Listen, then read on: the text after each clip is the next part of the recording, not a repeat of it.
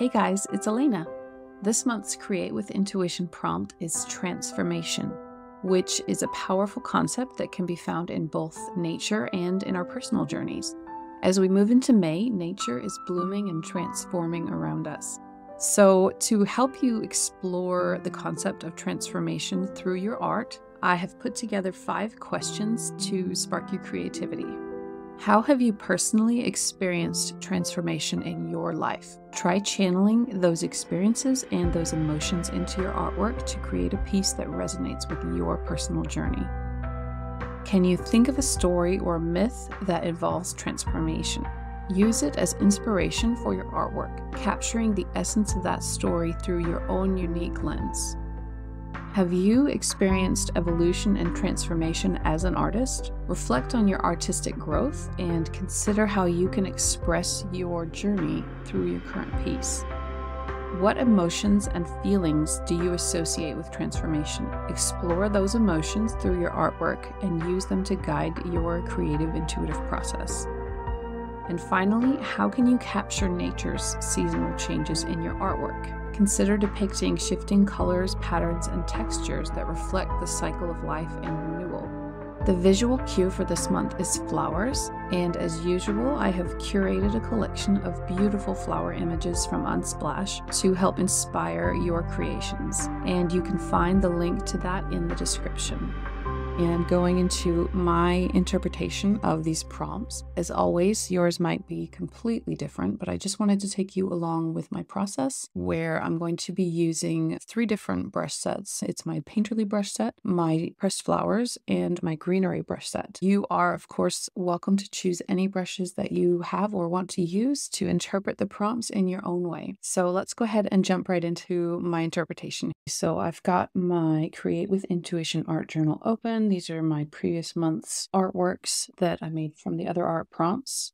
I like to keep it all in the same journal, and I had a video actually last week explaining how I made this. If you're interested in that, I'll put the link in the description. So what I'm going to do is go ahead and make another page, and this page is going to be for May 2023. I'm not going to name my layers just yet because I'm going to make a group eventually like these other groups. So I put some thought into the different prompt questions, and I was especially wanting to focus on the transition from winter to spring. And with that in mind, let's have a look at the collection of flower images on Unsplash. So I'm just going to swipe up, get my Unsplash app, and put that over to the side. And let's just have a look at these different images here. So I really love flowers, and these are all just like really fun and exciting to me. But out of all of these photos, this is the one that's really calling to me. And it's calling to me especially because we have the cloudy sky up here, and then we have the beautiful colorful flowers. And so it is signifying that transition to me of the cloudy dark winter into the spring. So I want to make a color palette out of this. So I'm just gonna go grab that and then put it up here in my palettes. And you have to do this from gallery view. It doesn't work. Drag it up there. So with that in mind, I'm probably just going to close this now that I have these colors and I have this concept in mind with the lupines and the blur effects and the cloudy sky. I'm just going to go ahead and close that. And now we've got our palette here. So first of all, in my background layer, I wanted to go with my painterly brush set. I'm going to be switching around to a couple different brush sets for this, but for the background, I really wanted to do kind of a painty looking background. So I'm choosing my flat gesso brush, and I just wanted to kind of fill the page with some gray, white sort of colors.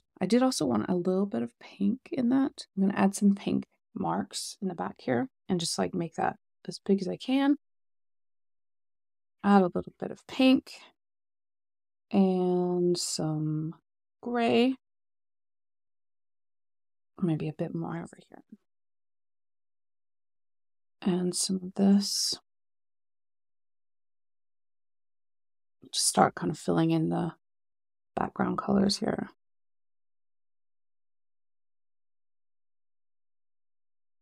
I'm just going to go with that really light off-white color and sort of drag all this around. And I see now that's kind of pink, actually. So this pink that we put in at the beginning, it's just kind of getting blended in. I just kind of wanted to have that as like an underpainting kind of thing.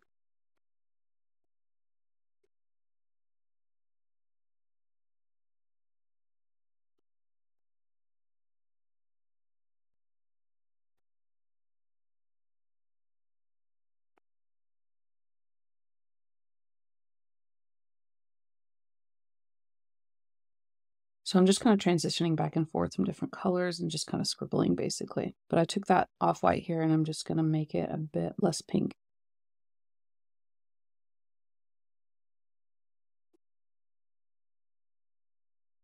I'm basically just softening my edges. And that is really green.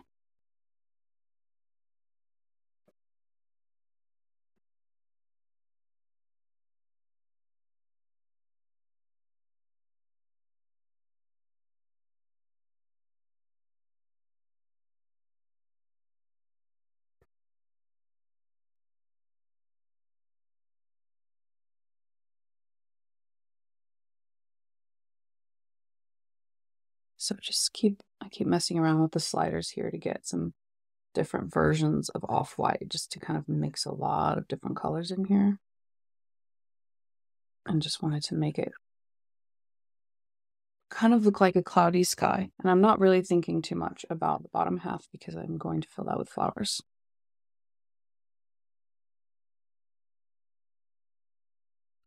I just want more gray over here.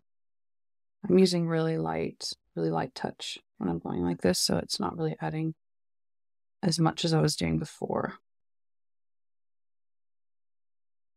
And just to finish off that background, I'm going to switch to the super dry brush, also on the Painterly brush set, and going to my disc, I'm double tapping by the white to make it pure white. And with a very, very light touch, I'm just going to kind of brush this across so that we have a little bit of texture.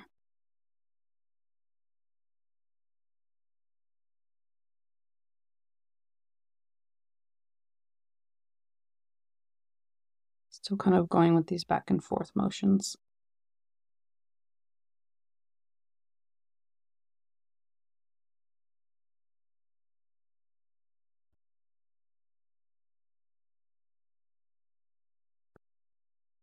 So just kind of softening these colors up here a little bit. I'm really enjoying how we've got a lot of different shades of gray in here with this pink as well. Okay, so now we've got the background layer in. I'm going to add a new layer and go ahead and select both of those and group it. Now that we've got our group, I'm just going to rename that to May 2023. So we've got our background layer, and then this layer is going to be flowers.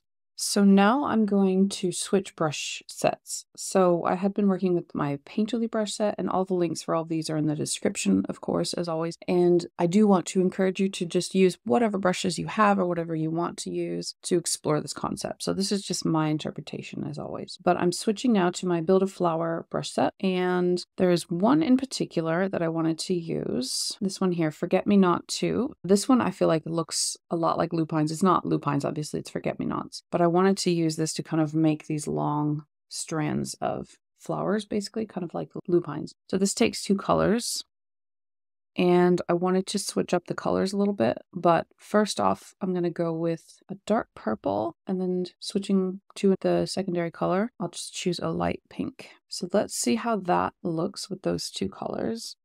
And I just want to bring up some flowers from this bottom right corner. So I don't want to have it all the way across like it was in the photo. I kind of want to focus it more like on the side. So I think that is okay, but I'm actually interested in making these colors a bit more vibrant. So I've got that pink selected, and I'm going to the value tab, and I'm just going to take the S, which stands for saturation, up so that we have a more vibrant pink.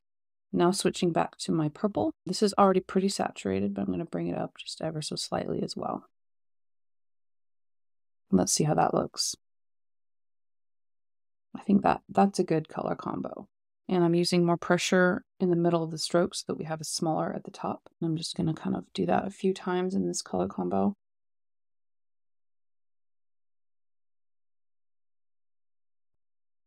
Okay, so now I would like to incorporate some blue. So instead of the purple, I'm switching to this blue, and again on the value tab, moving the saturation up, just because I want to get as much as I can out of that color.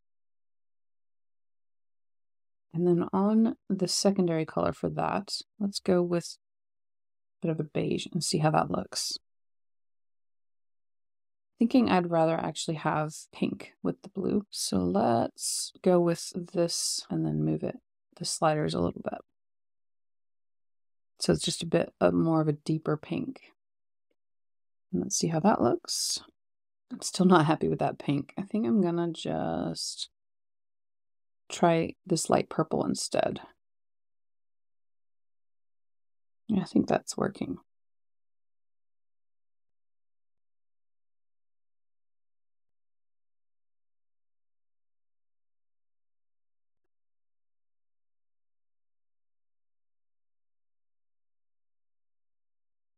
So now I'm just kind of trying to make this uneven because I noticed it was all kind of the same length. So I'm just adding a bit more unevenness to it.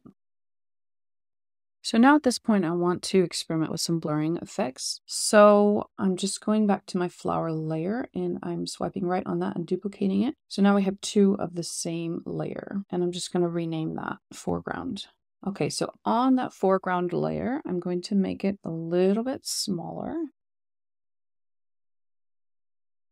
And it's okay that it looks the same and it's kind of cut off a little bit funny because we're going to now go to the magic wand and Gaussian blur and just blur that a little bit.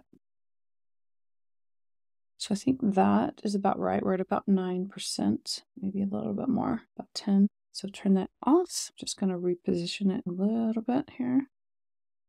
And I'm actually going to turn the opacity down. So going to my foreground layer and hitting that N, I'm just bringing the opacity down so that it's a little bit more see-through. You can see that happening here. I'm just going to bring it up again, about 75%. And now I want to go back to the main flower layer and duplicate that again, and then go to the one behind it, and that's going to be the background flowers. And then I'm just going to make that a bit bigger, and then do the same thing. Magic wand, Gaussian blur. Blur that background layer.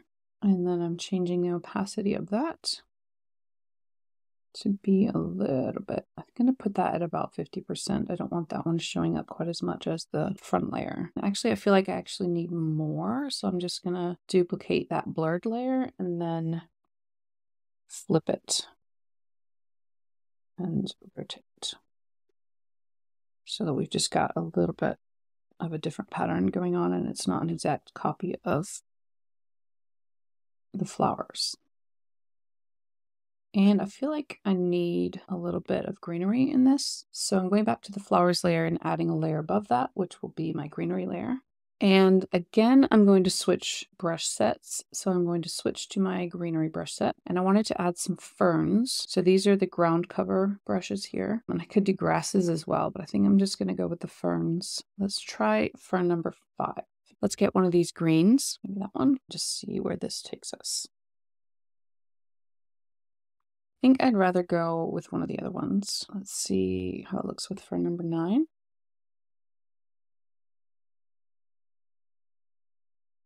I kind of like how that's looking, but actually let's put it behind the flowers so that the flowers are showing a bit more here. So with the concept of transition from one thing to another, I really wanted this transition to be kind of gradual. So I wanted to go back to the background layer and the Painterly brush set, and then add a few more transitional colors around this now that we've got our flowers established.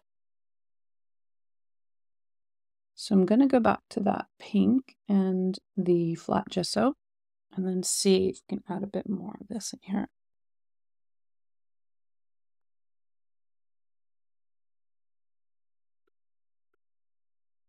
And then maybe some of the super dry.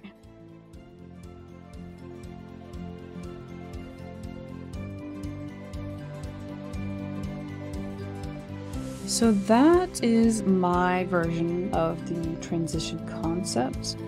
I'm not sure how I feel about it, to be honest. It's something new for me, this blur effect. But anyway, I just wanted to go ahead and share. I feel like it's important to share the process. I think that this Create with Intuition series is just all about trusting the process, even if it's not exactly what you had planned, or even if you have no plan and you're just following the prompts as you go. So anyway, I'd love to see what you have come up with, and thank you so much for watching, and I will see you next time.